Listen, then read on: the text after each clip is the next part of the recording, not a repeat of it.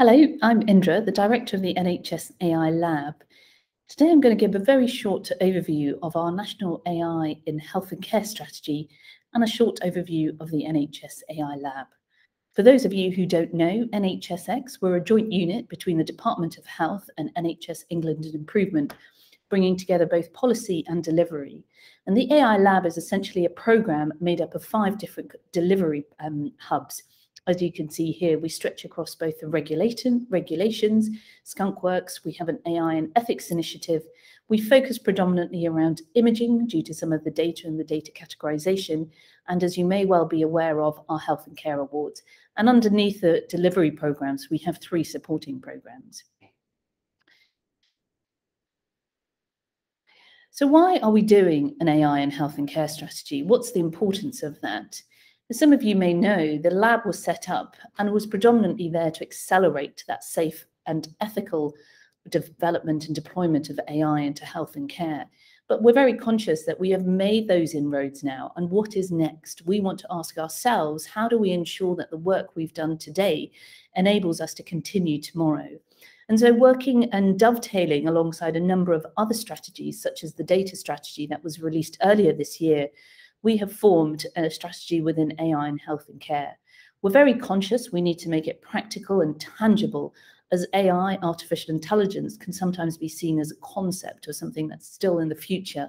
But we're very aware that today, through, for example, our awards, we've seen some very good technologies, some within, for example, brain imaging, looking at how to improve stroke care pathways, some with remote monitoring, looking at how to detect early kidney disease, and then some of those operational processes. Earlier in the year, we looked at how do you automate the COVID SITREP processing, situational reporting.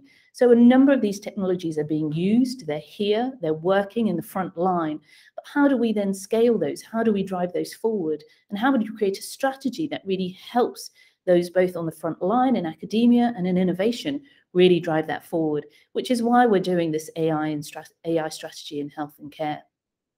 So here's our vision.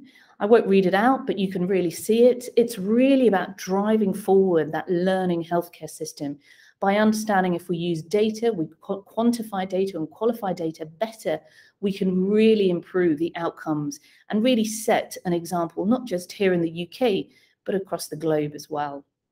And so here's our approach. It's quite a detailed slide, but just to go through it, all of these different areas, the dependencies, principles, and missions really add into how do we push forward our learning healthcare system.